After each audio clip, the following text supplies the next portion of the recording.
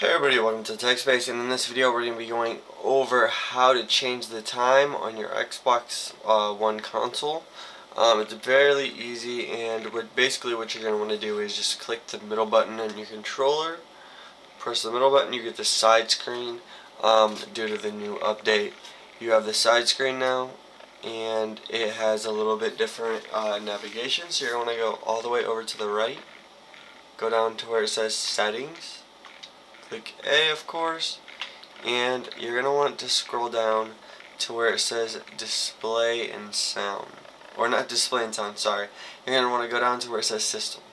Once you go to System, go down to Time, and you can go here and change your time zone, of course, and adjust for daylight saving.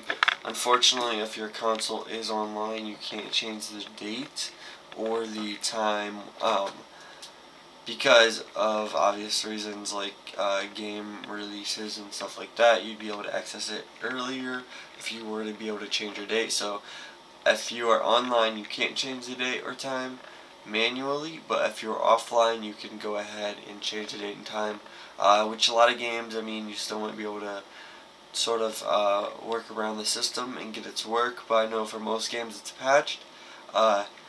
But other than that, that's how you are going to want to change the date and time on Xbox One, the only way that you can. So if you have any questions, concerns, comments, or suggestions again for videos that you want me to do, please put it in the comment section below. Other than that, thank you guys for watching. Subscribe, like the video, and I'll see you next time.